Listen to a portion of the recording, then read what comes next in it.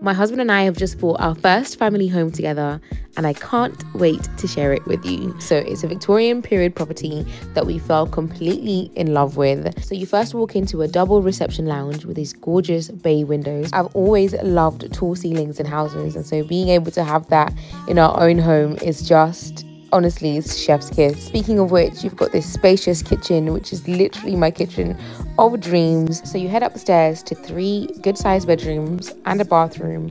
I love the view. The family bathroom gets loads of natural light. Next to it, there is a large bedroom. I was actually really excited about this because of the sink in there, meaning that we're thinking about doing an ensuite. The second bedroom in the house probably requires the least amount of work, but I guess that also depends on whether we're going to be rewiring the house or not. Turning into the primary bedroom, where there's so many things that I love in here, from the storage to the bay windows to the exposed original floorboards. I am in love.